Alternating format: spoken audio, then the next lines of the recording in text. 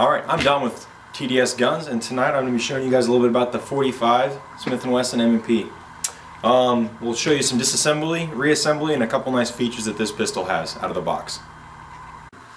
Alright, first step, what we want to do is we want to ensure that the pistol is clear. So first we're going to remove the magazine to ensure we're only dealing with one round, possibly in the chamber. We're going to lock the slide of the rear, pulling the slide rearward and pushing up on the slide stop. Visually and physically inspecting the chamber to ensure that we have a clear pistol, which we do. So after we have the slide locked to the rear, simply we're going to take our takedown lever, we're going to rotate it down to the 6 o'clock position. Pulling the slide rearward, letting it ride forward, it's going to stop, and we would need a dry fire. Now in our glorious Republic of California here, the People's Republic, we have to have a magazine disconnect safety in this pistol. So you would be inserting an empty magazine into the pistol. We're going to dry fire, maintain the muzzle is in a safe direction. We're going to press the trigger, it's going to click, then remove the magazine and remove your slide from the frame. Simple as that. Next step we're going to do is we're going to take our guide rod and spring right here, prying up and pulling out. That removes our guide rod and spring, and then our barrel just gets pushed up and out of the slide. That's simple disassembly of this pistol, and then you would just scrub down, clean the parts, and to reassemble we're just doing that whole process in reverse. So we're taking the slide, we're going to drop it into the barrel, push it down until the barrel is flush with the slide. Taking our guide rod, the flat end goes to the back and the smaller pointer end goes forward. Simple as that.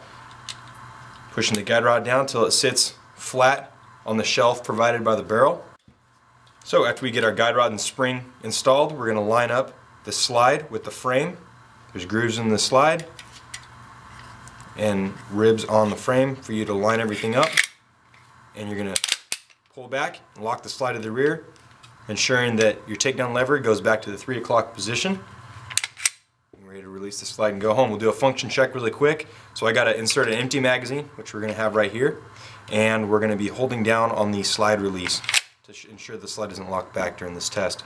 Ensuring that we still have an empty chamber, which we do. We're going to press the trigger and hold it to the rear. Cycle the weapon, holding down on the slide release and the trigger at the same time. Now what we're going to do is simply release the trigger.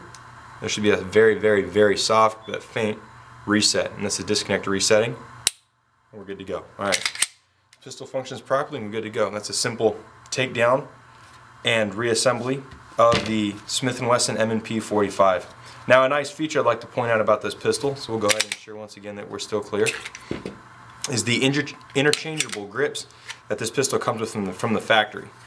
So there's 3 different models, and to remove it there's a tab right here and you give it a quarter turn. You can go left or right, it doesn't matter. And you're just going to twist this guy, and they're a little stiff at first, no problem. And we're just going to work this guy out just like so. This is also used for further disassembly if you needed to, for removing your roll pins. This back strap gets slid out, and right here this is the medium palm swell for your grip. They come in a small, medium, and large. So this you can hand fit from a factory pistol. You can tailor the fit of the grip to a specific shooter. So it's a really great feature. I think Smith & Wesson had a great idea with this M&P line in doing this. Works out flawlessly and it's great. So, and then to reinstall it, you're just going to take this forward edge, guide it in like so. There's a little key ledge right here. You're going to line it up with either groove, it doesn't matter, left or right. It's going to go down, and then you just simply twist. It locks in place and you're good to go. So anyways, here we are. Smith & Wesson M&P 45. Alright, so we've talked about the Smith & Wesson M&P 45, the disassembly and reassembly of the pistol, and a few features that come out of the box with the factory Smith & Wesson M&P 45.